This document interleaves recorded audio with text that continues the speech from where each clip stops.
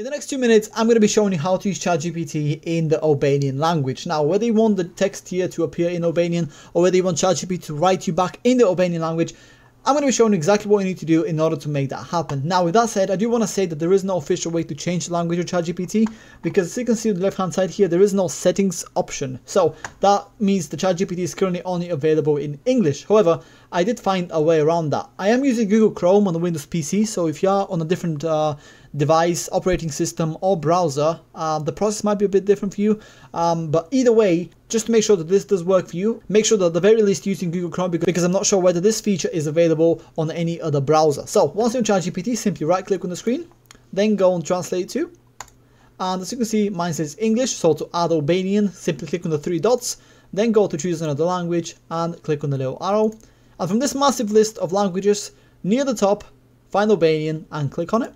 Then click on translate, and as soon as you do that, the ChatGPT page will be translated into Albanian. Now when it comes to getting outputs from ChatGPT in the Albanian language, all you have to do is simply write in Albanian and ChatGPT will automatically detect the language they're using and revert back to you in that same language. To test this out, I've actually copied and pasted the phrase from Google that says "How are you?" and let's see what ChatGPT comes back with.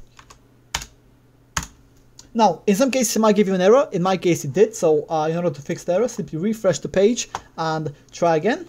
And within seconds, ChatGPT should come back to you with a response in the Albanian language, as you can see. It is saying something. I don't speak Albanian, so I don't know what it says, but yeah, that's pretty much it. Hopefully you found this video helpful. If you did, please do go ahead and leave a like down below and subscribe to the channel. If you have any questions, let me know, and I'll be more than happy to help.